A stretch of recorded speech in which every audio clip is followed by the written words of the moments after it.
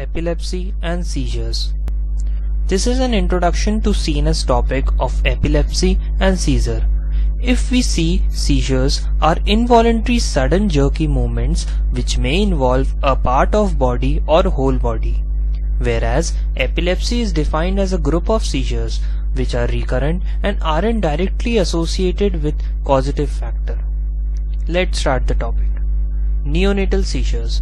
Most common cause of neonatal seizure is asphyxia or hypoxic ischemic encephalopathy or HIE in short.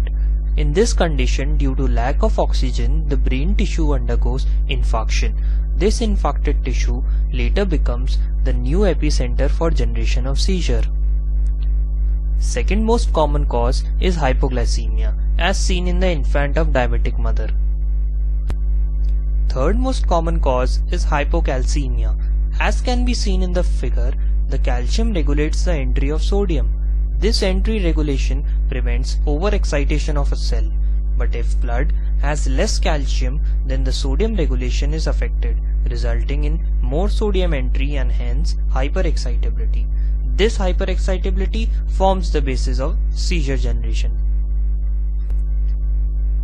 Now let's go further and see the types of neonatal seizures.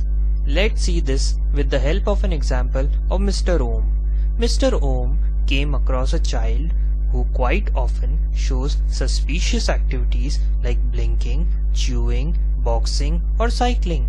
He later consults and comes to know that this is subtle type of seizure, which is most common type.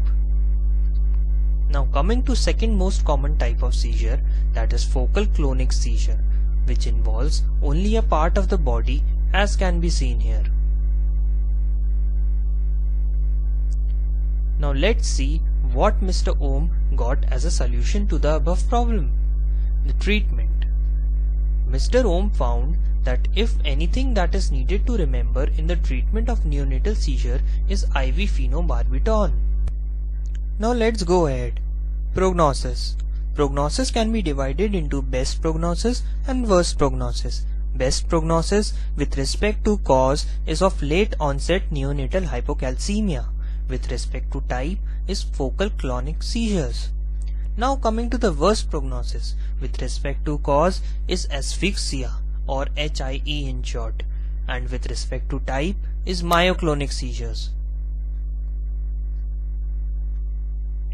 Lot more in epilepsy and seizures topic coming up next. See you there.